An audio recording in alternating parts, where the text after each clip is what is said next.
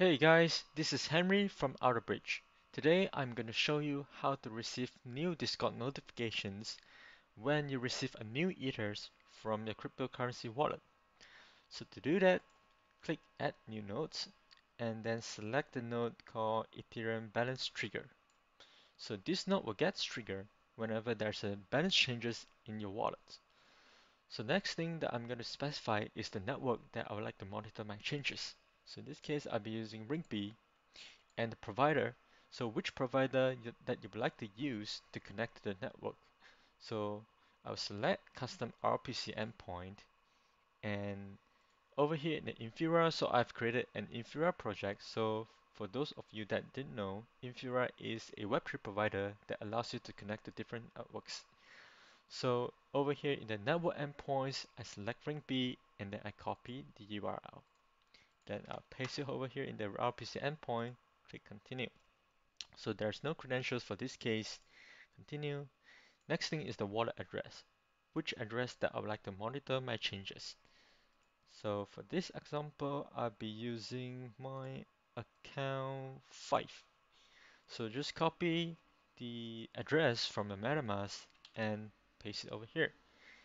And when balance increase, that it will get triggered. And then poly time, how often should I keep monitor my changes? So I'll select every 15 seconds. Cool, so now we are ready to test the node. Let's click test node. Right now what I'm going to do is I'm going to transfer some ethers from my account 1 to this account 5. So go to my account 1, transfer some ethers to my account 5. I'll be transferring 0.02 ethers.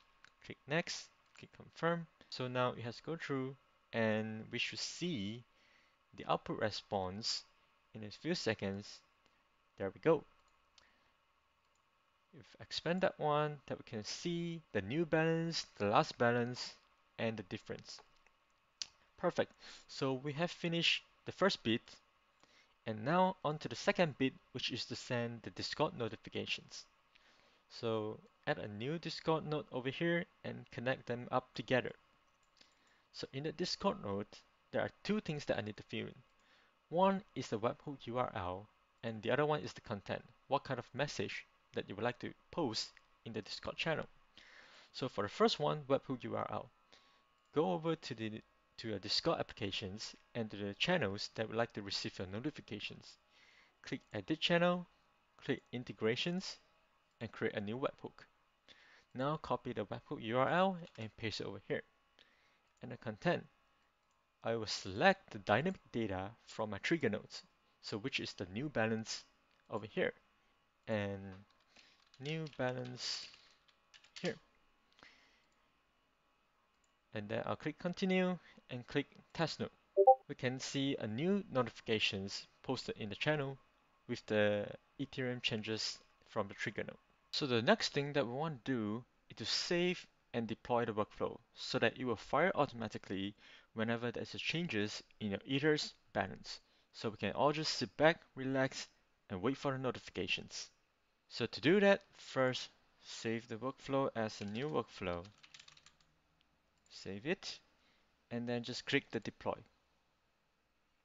Now the workflow has been deployed, we can also stop the workflow whenever we want by just clicking Stop Workflow. Each time when the deploy workflow gets started, there will be an executions. You can view the list of execution by clicking this button over here. Here you can see a list of the results from each executions. You can also load or export the workflow into a JSON file. Alright, that's all for the tutorial today. I'll see you guys in the next video.